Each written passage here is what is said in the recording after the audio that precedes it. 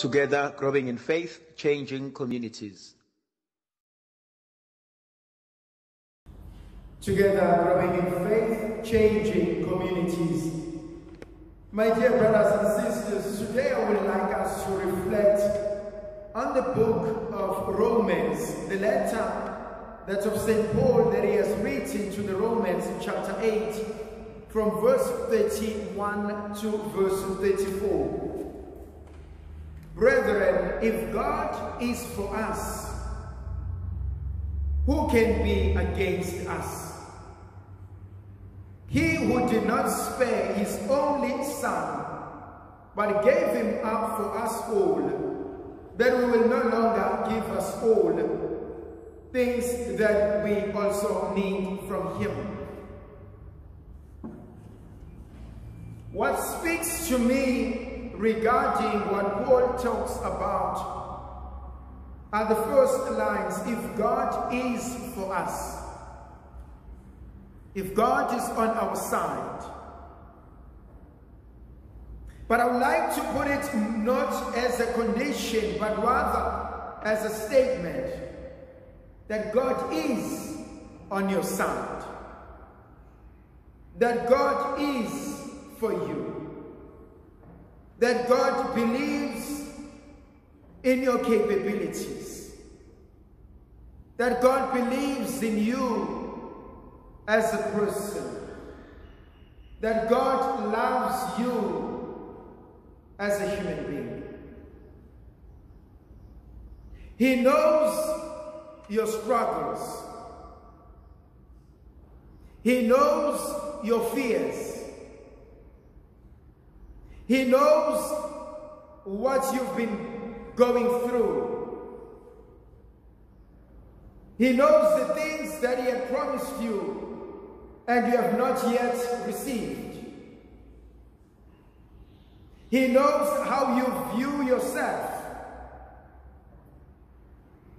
He accepts and he loves your success with your failures, your achievements with your mistakes, the good and the bad.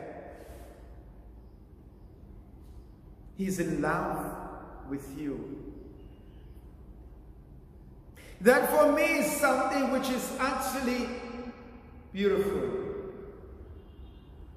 To realize that in God, I am loved. In God, I matter. And so when St. Paul says, if God is for us, who can be against us? The other translation will say, if God is on my side, I do not care how much of an opposition there is outside. No weapon formed against me shall prosper. And I think if we were to go back and to accept and to realize the truth of that statement,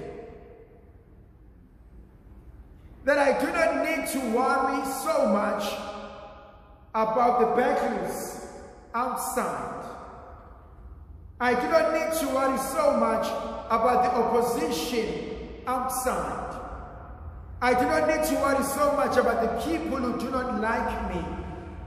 I do not need to worry about the generational curses in my own family. I do not need to worry so much about the bad things that people are doing or saying against my name. Because the one in me is greater than anything in the world. And so I'm not prepared to waste time entertaining what is outside. I should be entertaining what is within. And that which is within is God. How many of us can believe that? And how many of us can sit with that truth? That I only want to focus on God and what He's doing in my life. I want to focus on what God is blessing me with in my life. And once I can accept that, once I can cherish that, once I can celebrate that, all other things will fall into place. And so St. Paul says, if God is for us, who can be against us? I don't need to worry about tomorrow. I don't need to worry about the future of my kids. Because I know that God will take care of it. We live in a time when we are so afraid, where we are so anxious, where we worry about the future. But also we are so quick to forget. Look around you. My God, you are alive. Why? Was it because you were wearing a mask all the time? Was it because you were steaming all the time?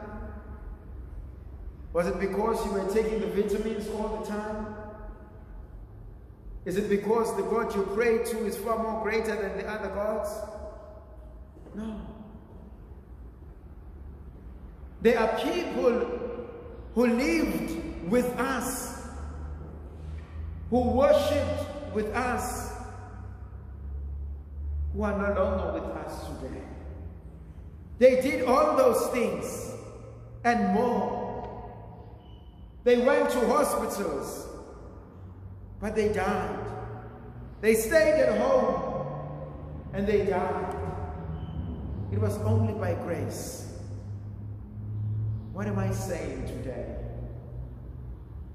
The mere fact that you're still alive, you owe God your life. I owe God my life. The only thing we can do is to live this life in gratitude, indebted to God. To make each day count.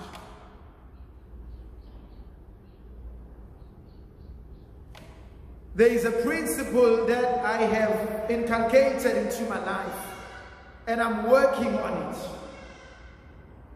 I'm making a conscious decision every day. I am not going to get angry. I am not going to waste my day on things that are not important. Make each day count, so that at the end of your day, you and I can go before God and say, it was a beautiful day. It was a great day. There were challenges, but it was a great day.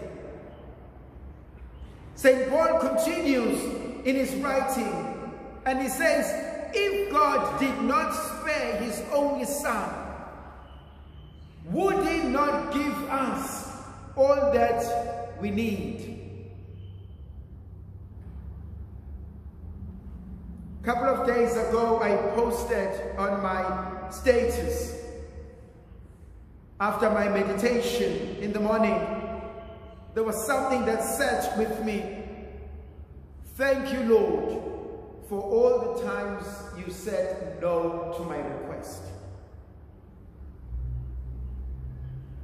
We need to thank God for those moments. When I went to him, I said, Lord, I need this. Lord, I'm asking for this. And he said no. He said no. Because he gave me more than what I had asked for. He gave me what I needed the most, even though I didn't know I needed it at the time. My dear brothers and sisters, what St. Paul talks about today resonates within my spirit. If only I can focus on God, the rest will fall into its place. I always tell this story. It is a father who's busy working on something. It's like Joseph is working on something and one of his children come and say, "Daddy, Joseph, among your children, which one is the naughtiest?" Okay, don't say you're going to get into trouble when you get home.